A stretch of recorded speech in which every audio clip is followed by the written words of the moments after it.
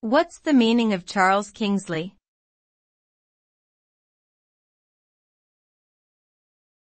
Charles Kingsley.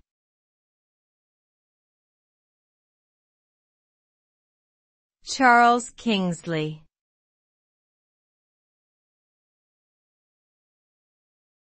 Charles Kingsley.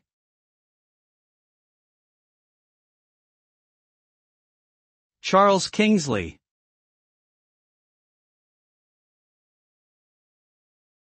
Charles Kingsley was an English priest, poet, and writer of the Victorian era.